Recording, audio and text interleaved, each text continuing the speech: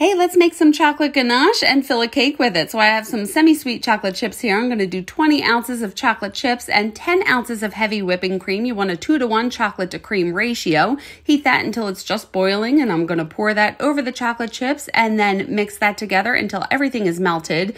And I want it to cool, so I'm going to cover it with a piece of plastic, press the plastic all the way down on it, and once it's cool, remove the plastic and remix it. I'm going to get some icing down and put that cake layer down, pipe a stiffened buttercream dam around the edge, and then fill that with the ganache, place the other cake layer on top, and then I just want to seal that with some buttercream, wrap it in some plastic, and let it settle. I'm going to store the rest of it in an airtight container in the fridge for 2 weeks or in the freezer for up to a month. Make sure you subscribe or follow for more cake decorating tips.